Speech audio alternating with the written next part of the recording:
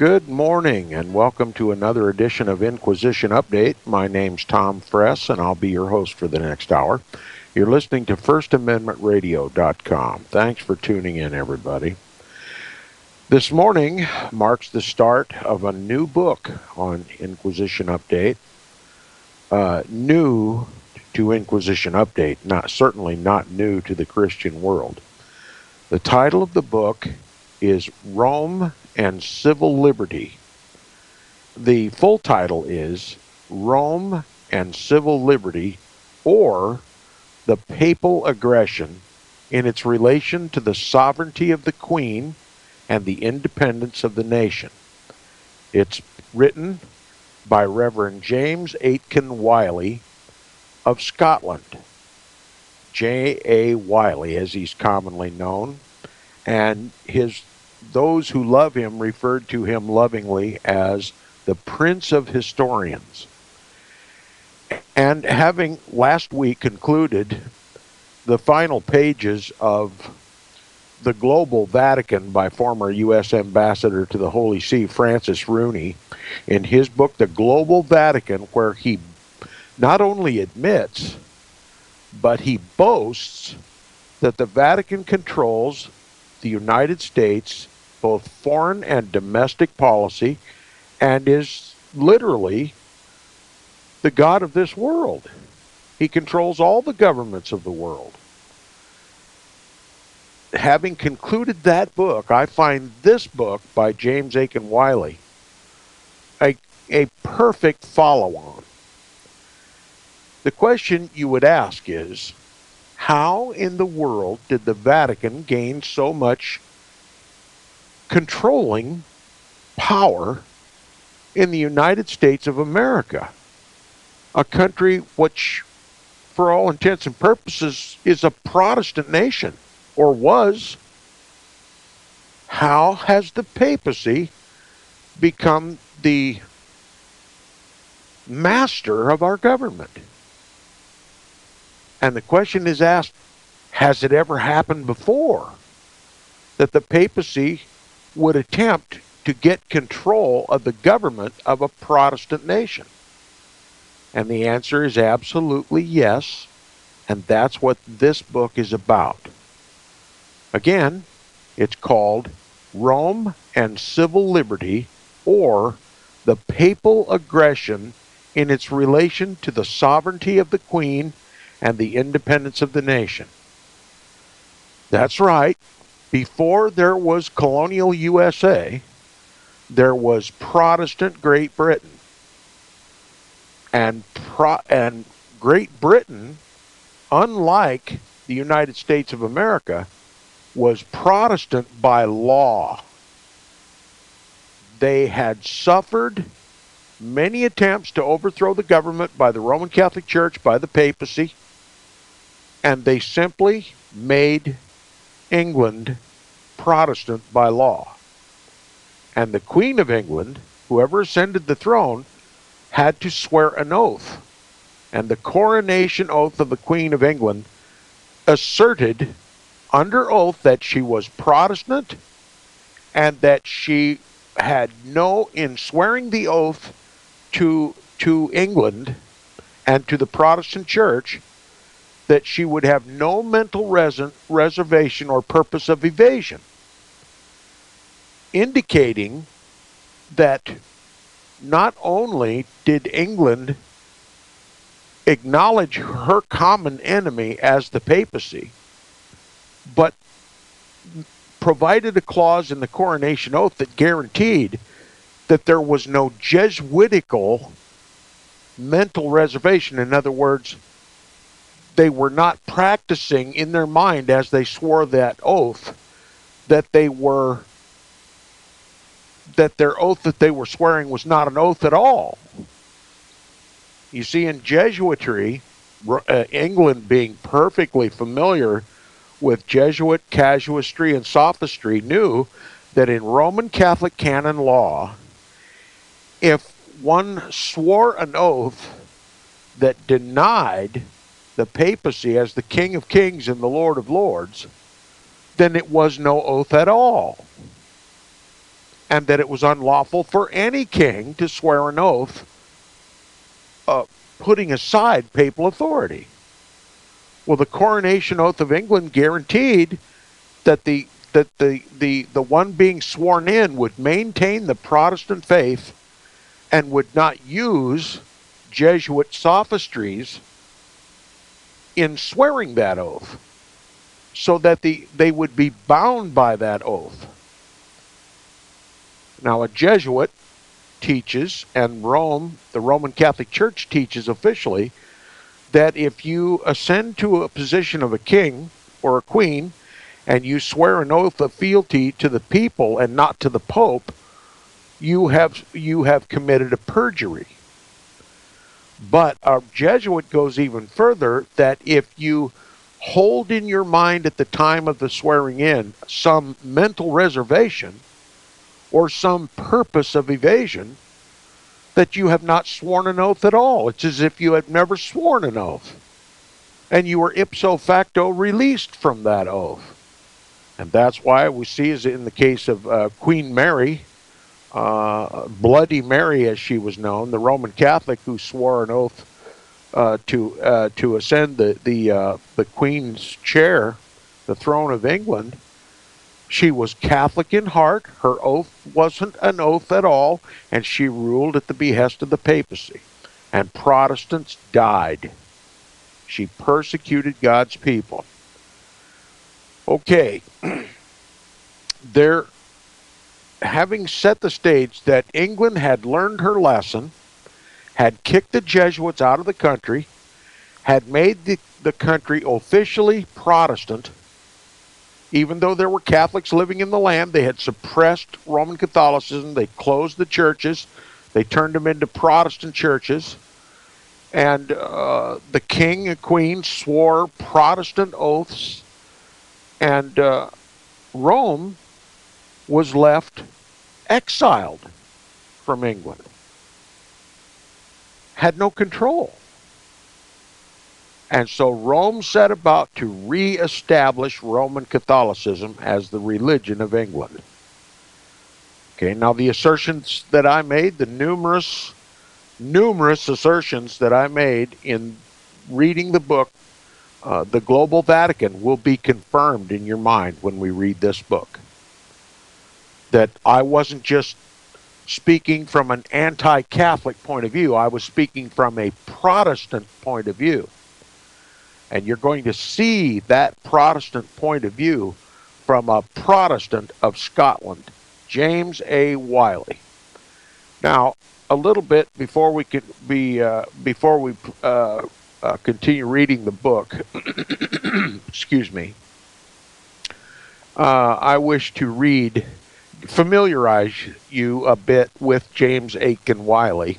And by the way, his middle name is spelled Aitken. And this book, by the way, before I go any further, this book is an online version. So you don't have to go out and order this book if you can find a copy of it. You can just simply read it right online with me. And to be on the same page with me, just simply go to your favorite search engine. I use Google all the time, and type in J.A. Wylie, civil liberty, or rather Rome and civil liberty, and then you'll come to the Google Books version of this book, and you can read it right alongside with me. Just go to Google Books and type in the title, Rome and Civil Liberty by J.A. Wylie, and then you can follow along with me. Now, I'm going to read a bit from the Wikipedia page for James Aitken Wylie. This is from Wikipedia, the free encyclopedia online. James Aitken Wylie, 1808 to 1890, was a Scottish historian of religion and Presbyterian minister. He was a prolific writer and is most famous for writing The History of Protestantism. That's the name of his most respected work, The History of Protestantism. And by the way, if you're a longtime listener of Inquisition Update, I rarely make a request from my listeners. My philosophy is, what God gives me, I freely give. And my work here at Inquisition Update on First Amendment Radio is a work of love. It's my reasonable service. And so I take nothing for my efforts. The blessings that I receive, the spiritual blessings of what I receive for doing this work, is payment enough for me until I receive my crown of glory from my Lord in heaven. But I'm going to make a request from my listeners, a personal. If you would like to support Tom Friess of Inquisition Update, I would make a request that if you have a copy, a good quality, nothing tattered and torn and worthy of the trash bin, but if you've got a good, workable copy of The History of Protestantism by James A. Wylie, please contact me by email, and I'd like to purchase it or even take it as a gift if the Lord leads you to do so, and I'll give you my mailing address. I would dearly love to have a full copy of The History of Protestantism by James A. Wylie to add to my Protestant library. Now, continuing with the Wikipedia on James Aitken Wylie. He says, Wylie was born in Kirriemuir, Scotland on the 9th of August, 1808, and his father, James Aitken, was an Auld Licht anti-burgher minister in the original Secession Church.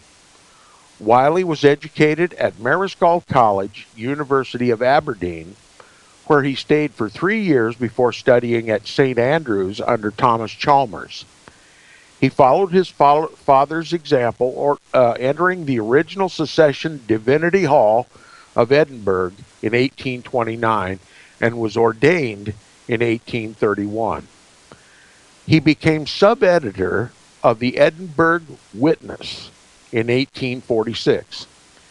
In 1852, after joining the Free Church of Scotland, Wylie edited their Free Church Record until 1860. He published his book, The Papacy, Its History, Dogmas, Genius, and Prospects, in 1851. And by the way, if you've got a copy of that one, I'd certainly love to have it too. Many of his works are online, just like this particular book that we're going to read.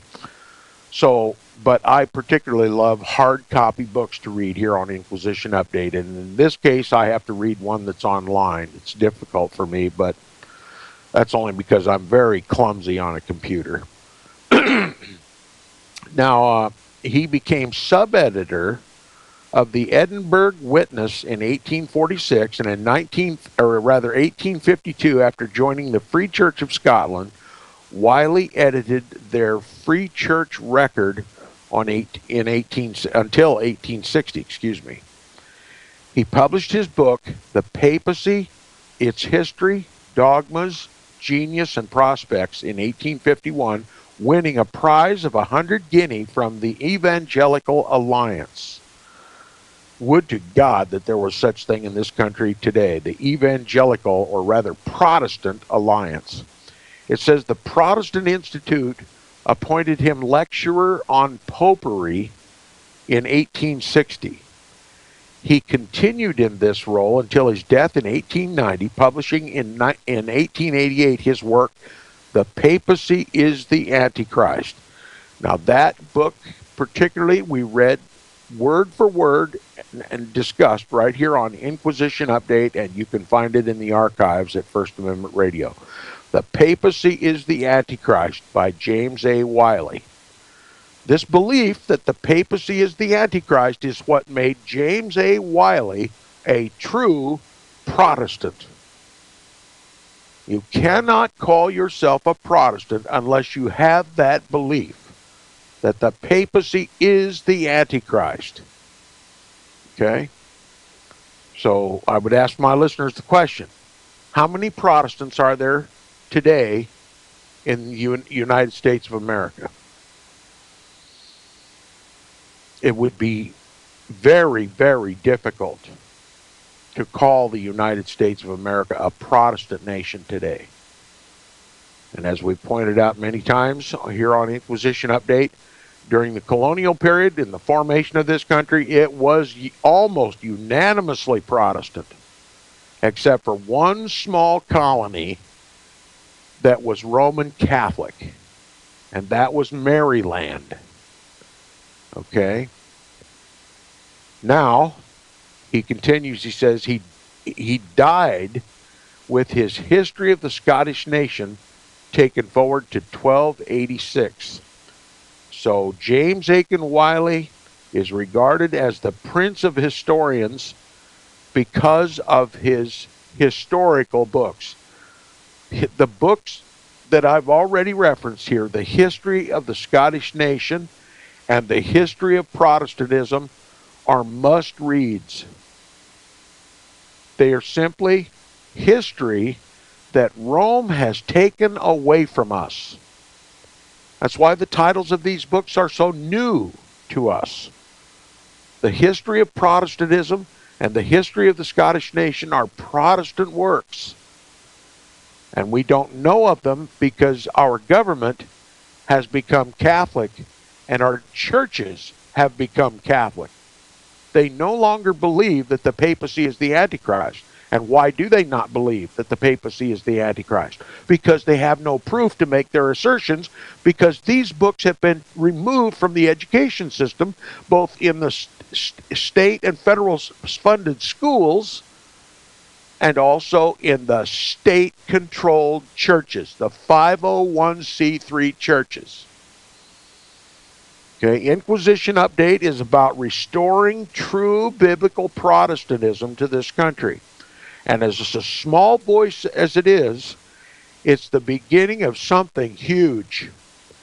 If there's ever to be liberty ever enjoyed again in this country, it could only come about because of a return to Protestant Christianity.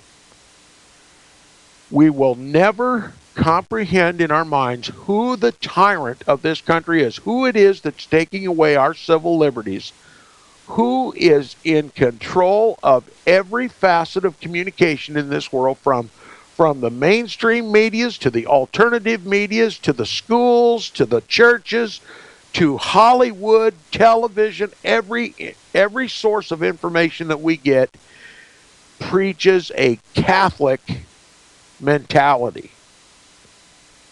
And we can't even recognize the degree to which we have been indoctrinated until we return to what was known commonly in the Protestant world. You cannot know you are in darkness if you have never seen the light.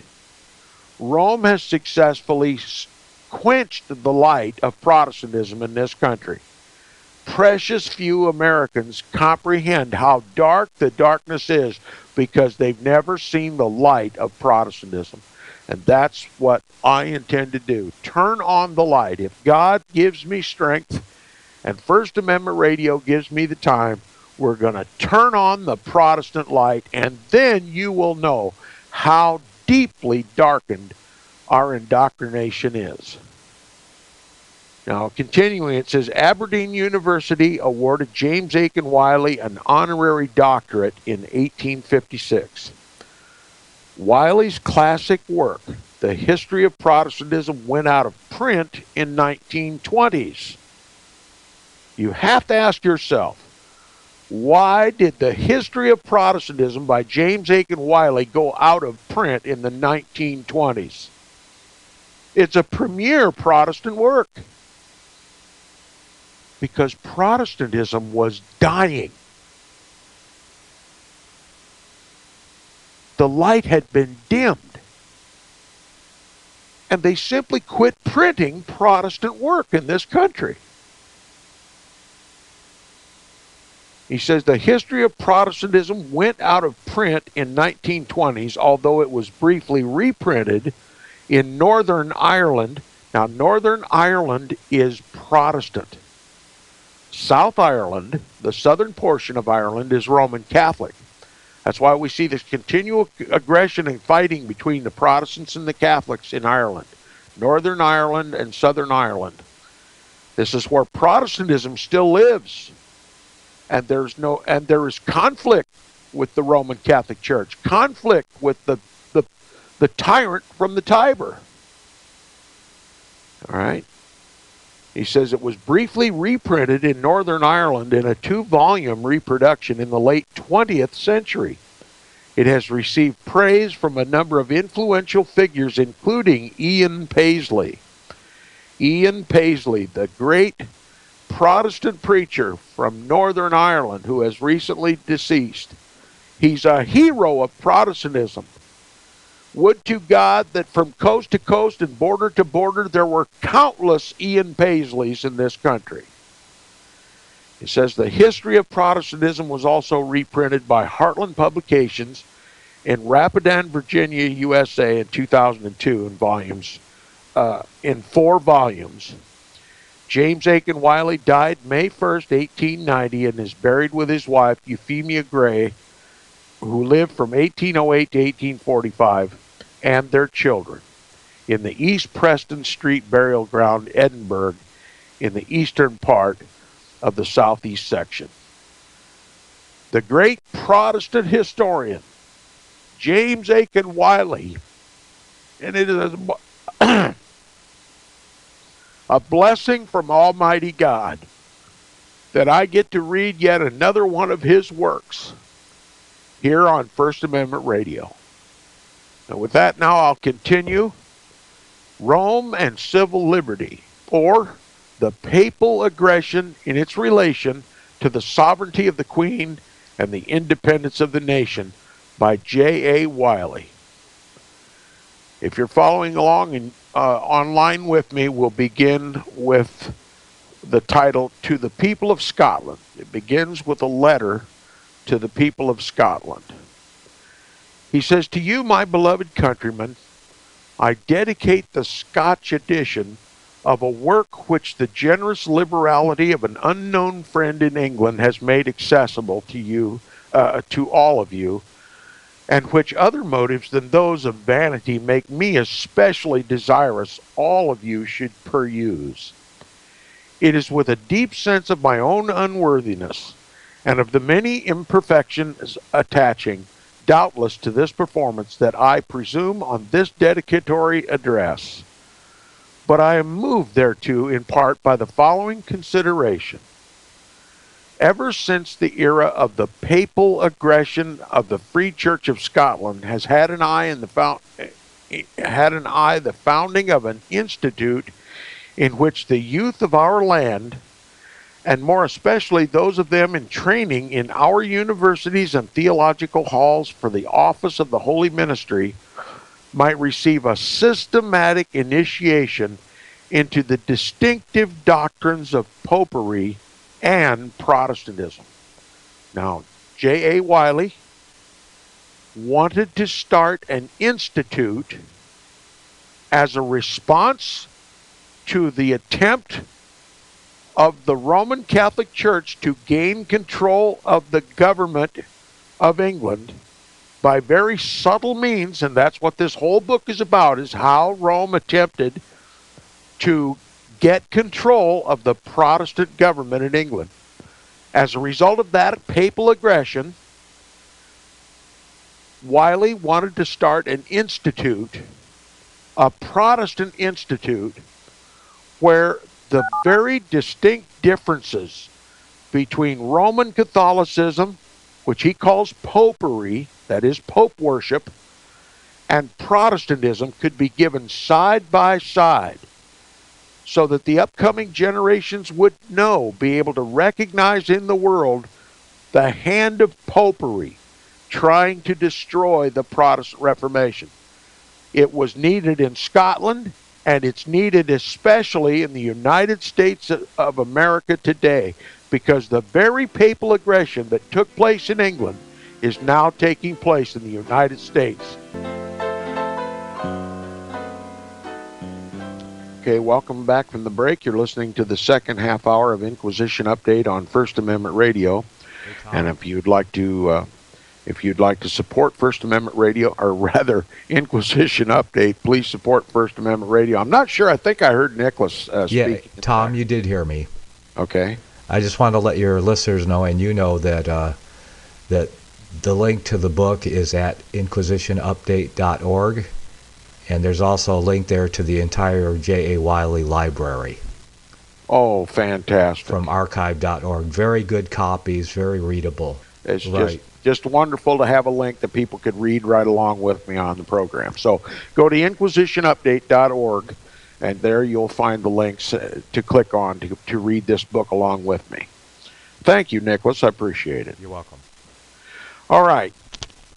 Now, he says, ever since the era of the papal aggression, the Free Church of Scotland has had an eye, or rather a desire, to found an institute in which the youth of our land, and more especially those of them in training in our universities and theological halls for the office of the Holy Ministry, might receive a systematic initiation into the distinctive doctrines of Popery and Protestantism. Okay? First of all, I want to inform my listeners why Scotland called its Protestant church the Free Church of Scotland. Because they were liberated by Christ. They had formerly been tyrannized by the papacy, forced to be Roman Catholic, and the Protestant Reformation liberated them from the tyrant of the Tiber, and they were free to worship Christ and Him only. And their conscience, formed by the Scriptures, was their guide. That's why they called it the Free Church of Scotland. And any church that is not free, as was the Free Church of Scotland, is not a church of Jesus Christ. It is a church of the tyrant from the Tiber. It's a papal church. Now, they may call themselves evangelical, they may call themselves Protestant, but if they are not free to preach against the Antichrist of the Bible, they are not a free church. And I'll just tell you, 501c3 churches, by whatever name, are not free to denounce the papacy as the Antichrist. They are not free to be Protestant churches. They are not free to worship Christ and Him alone. And you have but one option, either to make that church free by getting rid of the 501c3 and the 501c3 board of directors and the 501c3 preachers, or get out of that church. There's no other alternatives. Okay? This is a war of annihilation against Protestantism. It is government sanctioned. It forms the very basis of our government. The object of our government is to destroy Protestantism in this land, to destroy freedom in this land. And it's because of a cozy, more than that,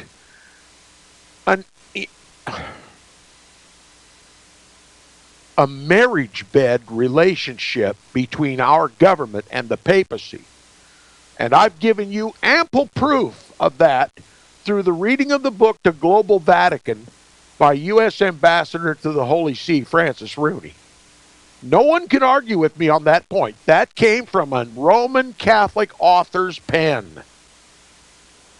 Not a Protestant. That was a Catholic author. Now, if we have learned one thing from that book, it is that the papacy, the tyrant from the Tiber, controls our government lock, stock, and barrel today. And the government-sponsored war, the papal-sponsored war against Protestantism is being led by our government. That's why our government is taking away our civil liberties. And you're going to see that this papal aggression that James Aitken Wylie is talking about is the very same thing that the papacy tried to do in England and Scotland and Ireland that they accomplished here in the United States of America. That's why this book is so important, and it's such a fantastic follow-on to the previous book that I read and concluded just last week. He says, ever since the era of the papal aggression, the Free Church of Scotland has had an eye of founding an institute in which the youth of our land, and more especially those of them in training in our university and theological halls for the office of the holy ministry, might receive a systematic initiation into the distinctive doctrines of Popery and Protestantism. All right, James Aitken Wylie is telling you that Rome made an assault against the Free Church of Scotland, against the Free Protestant government of England, and tried to put it all back under the tyranny of Rome.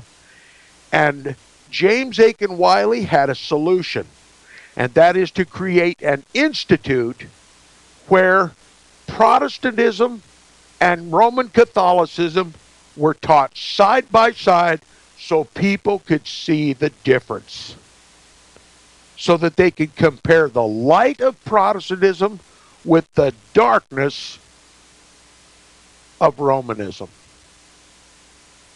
And he hit it right on the head. That's exactly how to restore Protestantism in this country. And that's the effort that Inquisition Update has been conducting here on First Amendment Radio from the very beginning. To first teach you what Protestantism is, and to compare it side by side with the diabolical doctrines of Rome. So that you don't need me to point out Rome's hand in the world. You can see it for yourself. What I freely receive from the Lord, I freely give. And we cannot put a price on this message.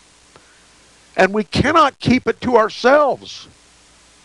The very salvation, the very continuation of our freedom demands that we be about the Father's business in showing Christ versus Antichrist until everybody can recognize the difference. It's everybody's job. You can't delegate this preoccupation to someone else. We all have to be warriors for Christ. And that means we have to be warriors against Antichrist. We have to sound the trumpet of warning in this country before it's too late. And many would tell me, Tom, it's already too late. It's already too late. The New World Order is already up and running. We signed the documents of Vatican Council II. It's become the law of the land. Rome rules. But maybe we can learn something. Maybe we can revive our understanding by reading this book. What Protestants did in Protestant Great Britain when Rome tried to do in Great Britain what she has succeeded in doing in this country. All right. He says, ever since the era of the papal aggression, the Free Church of Scotland has had an eye the founding of an institute in which the youth of our land, and more especially those of them in training in our universities and theological halls for the office of the holy ministry, might receive a systematic initiation, a systematic education into the distinctive doctrines, that is, the different doctrines of Popery and Protestantism. They want to show the distinctive differences between the doctrines of Popery and Protestantism. He says a committee was appointed charged with this object. In 1861, the matter was found to be so far advanced that the Free Presbytery of Edinburgh, at its meeting of October 30th, adopted and entered on its record a resolution from which the following is an extract. Quote, the Presbytery did and hereby do appoint the Reverend Dr. James Aitken Wylie as lecturer or professor in the Protestant Institute of Scotland, it being understood that his tenure of office shall be the same as that of the ministers of this church, unquote. So they not only created this institute, this Protestant institute, where the youth of that nation, and particularly those training for the Protestant ministry, would be able to see side by side the doctrines of Protestantism versus the doctrines of Popery. Okay? Education. This was a true education. This was not a liberal arts education. This was not a Roman education. This was not an ecumenical education. This was a Protestant education. It was based on the scripture, it was based on history, and it was based on the principle that those who profess the Protestant religion ought to know against whom they protest. It's a Protestant institute. And there ought to be one in this country so that everybody can see side by side the light of Protestantism and the darkness of Popery. To make the choice virtually automatic. To remove the ignorance and blindness of this country. To virtually undo all that was done at the ecumenical Second Vatican Council. That's what we need, a Protestant institute in this country. Would to God there were always one in this country.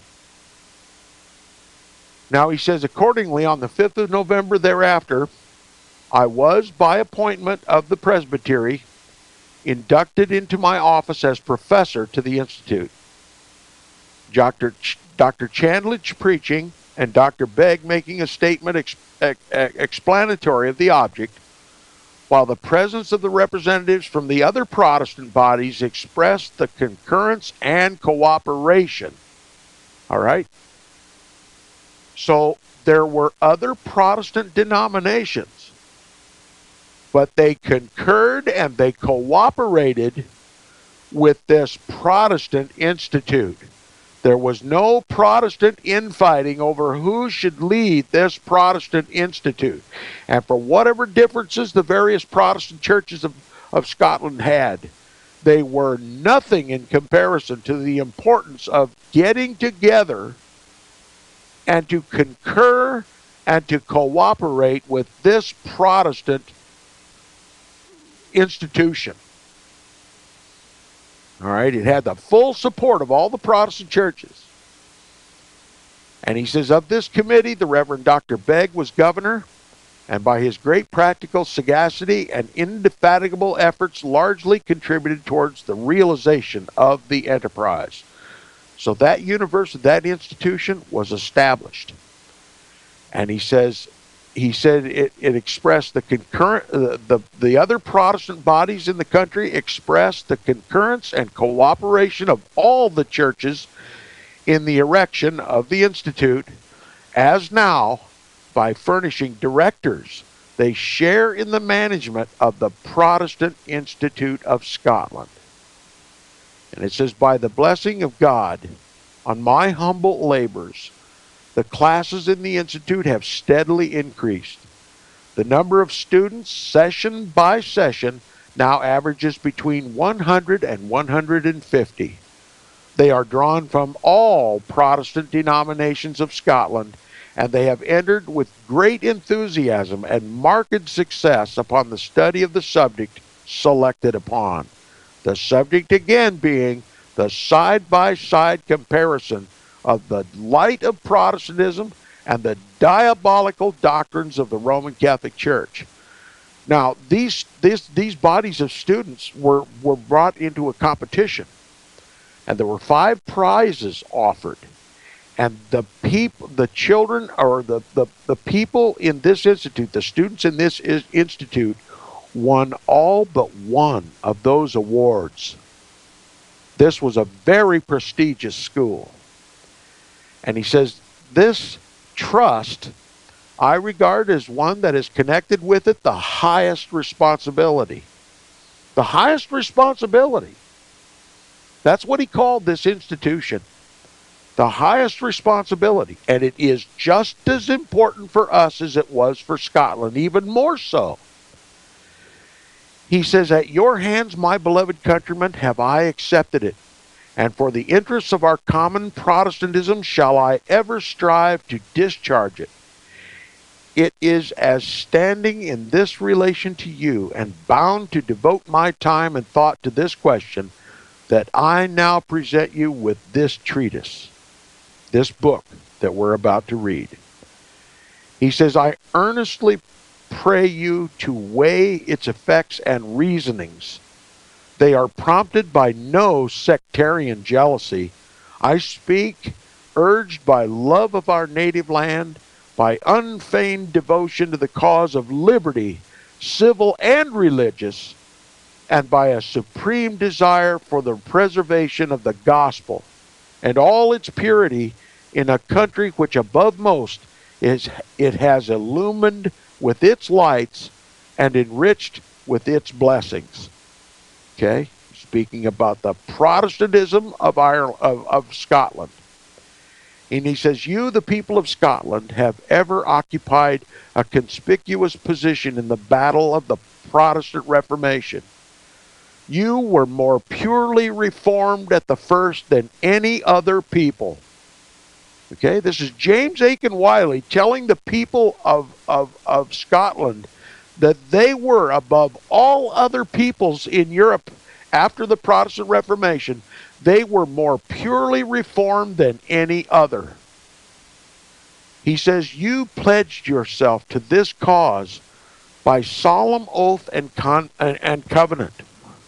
You endured in its behalf a long and bloody persecution. That's right. Where God's people are, there is persecution. All who live godly in Christ Jesus shall suffer persecution. And the Scotland Protestants suffered the persecution of Rome. Okay? It says in days of darkness. That's when Rome was in control. He says, in days of darkness you struggled against arbitrary power.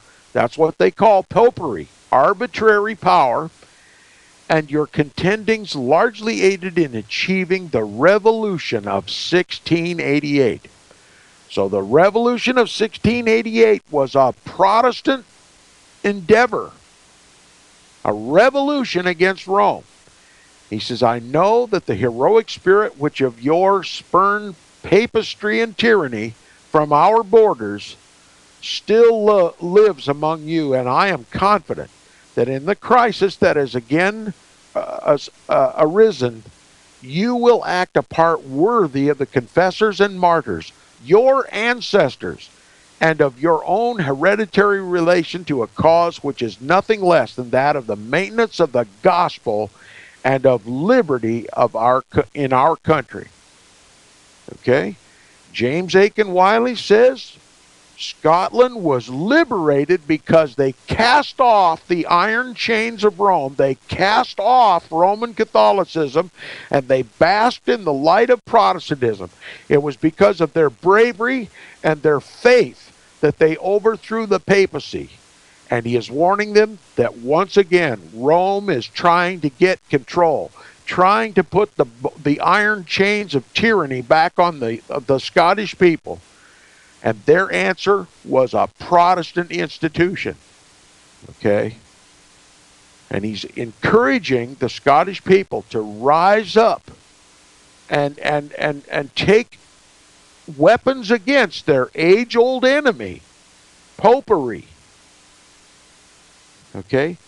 What Protestant pastor in this country that ever got one moment's time on the mainstream media ever challenged Protestants to take up the war against Popery in this country? Where was the James Aitken Wylie of the United States of America? That's a question. That's not a rhetorical question. Where was the Protestant voice? And if it's too late, even if it's too late, I intend to raise the Protestant voice on First Amendment radio.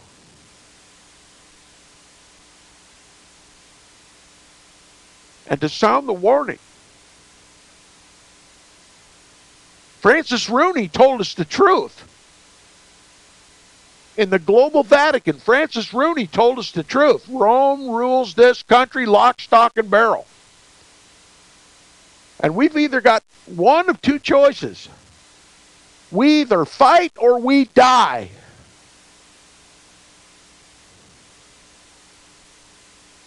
Or we die fighting. But I don't fear him who can destroy my body. I only fear him who after killing can destroy both body and soul in hell. Scotland rose to the challenge. They sided with Christ against Antichrist, and we must do the same in the United States of America.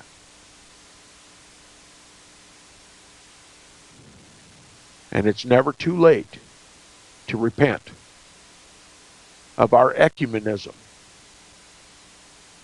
and of our mistaken belief that the papacy or Roman Catholicism is somehow in any way Christian. Now he begins the preface. This is on page Roman numeral 5 if you're following along. He says it is a common error to suppose, because Rome is unchangeable in her dogmas, that she is unchangeable also in the forms of her logic. Okay? Let me explain what he's saying. The Church of Rome is prophesied in the Bible to be what it is. And it is prophesied in the Bible that it will be what it is today, what it has ever been, until Christ returns. It is irreformable. It is unchangeable. And Rome brags and boasts that it never changes. But that is not to say that Rome does not change her tactics. That does not imply that Rome never changes her disguise. Her direction, her warfare is always the same, unchangeable. It is against Christ. It is antichrist.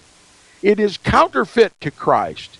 It is a counterfeit to deceive God's people. And it is Satan's weapon in the world. The papacy is not the vicar of Christ. It is the vicar of Satan himself. It is the papacy who saw all the kings of the world, all the kingdoms of the world, and the glory of them all. And then he bowed down and worshiped Satan so that he could be the king of those nations. It is the papacy who, after Jesus rejected that offer in his 40 days of temptation, it is the papacy who took Satan up on his proposal.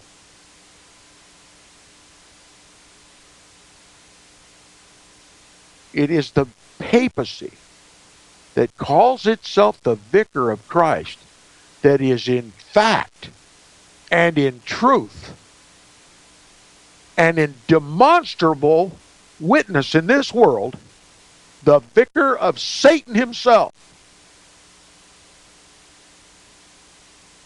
That will never change.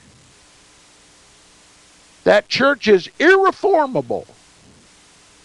To try to reform that church is to go against the written word of Almighty God.